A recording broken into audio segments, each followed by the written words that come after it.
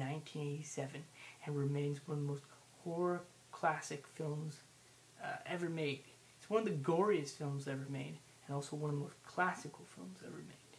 It took horror to the next level, shall we say, and remains one of the goriest films ever made, but also one of the scariest and one of the most original films ever made. Nothing has come close to Hellraiser's goriness or originality. I enjoy Hellraiser. I think it's a fantastic film. It's one of my favorite horror films of all time, and I think it is one of the best horror films of all time. Doug Bradley was Hellraiser in all the Hellraiser movies, starting from 1987 and thereon. He played Pinhead. So if you have never heard of Doug Bradley, he's a fantastic actor. And in the original Hellraiser, they had Ashley Lawrence, who was a fantastic actress who played Christy, and her character was totally kick-ass. So right here I have the Hellraiser box set, which comes with Hellraiser on Blu-ray, comes with Hellraiser on DVD, and it comes with Hellraiser 2 on DVD. Let's check this out. It's awesome.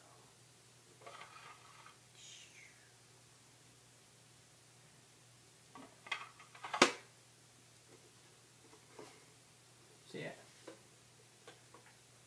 Now I'm going to talk about the Hellraiser series.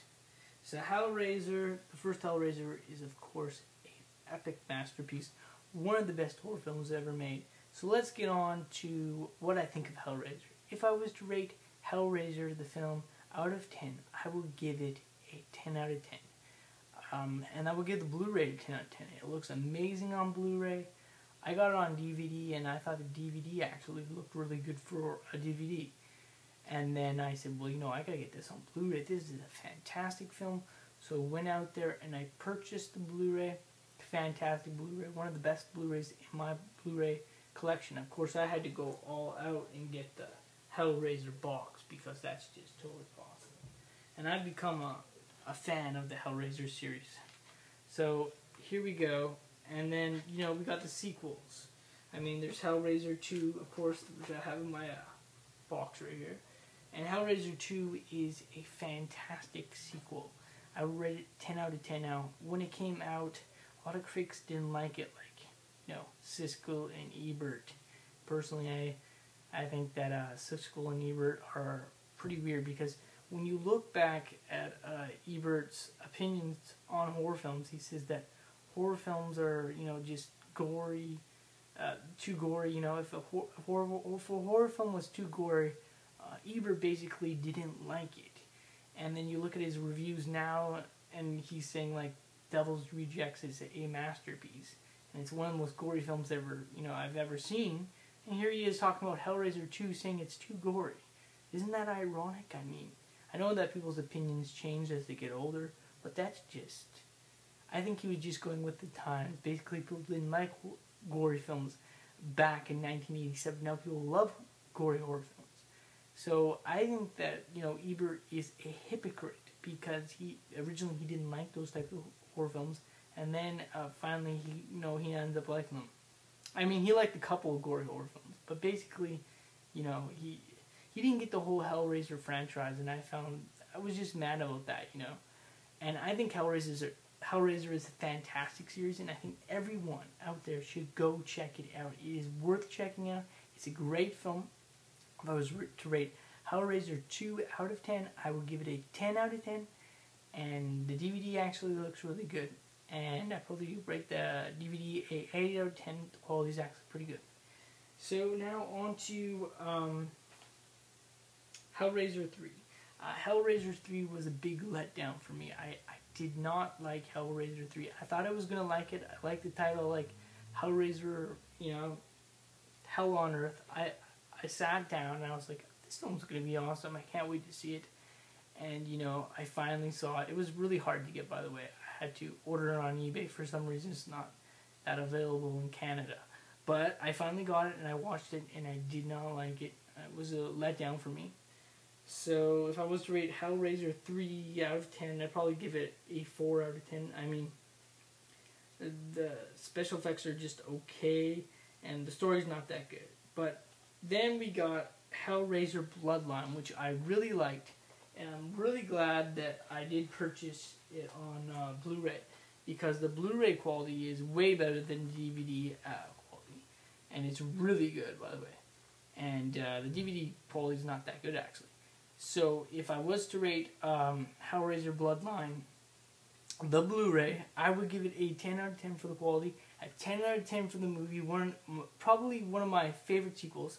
So I would say Hellraiser 1, 2, and Bloodline are the best out of the series. But then we get on to Hellraiser Inferno, which I thought was just horrible.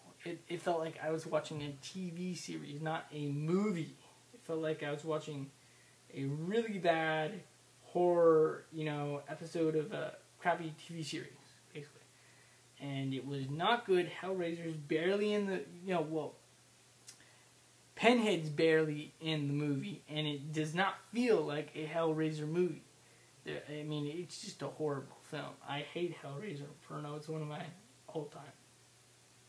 I think it's one of the worst films ever.